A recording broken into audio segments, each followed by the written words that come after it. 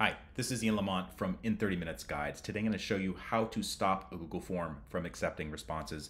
If this video helps you out, please take a moment to like it and follow me, and let's get started.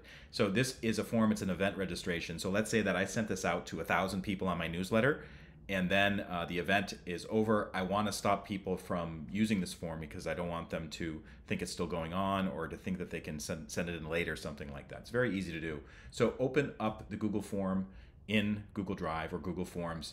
And then when you go to the Responses tab here at the top, you'll see a toggle that says Accepting Responses, and it's toggled on. So I just toggled that off, and you can see Not Accepting Responses. So let's see what happens when we go to this form and then reload it. So this form is no longer accepting responses. Try contacting the owner of the form if you think this is a mistake. That's a pretty good outcome for a form that is basically dead. You don't want any more responses to be submitted. If this video helped you out, please take a moment to like it and follow me. And also, if you go to in30minutes.com, this is my publisher's website.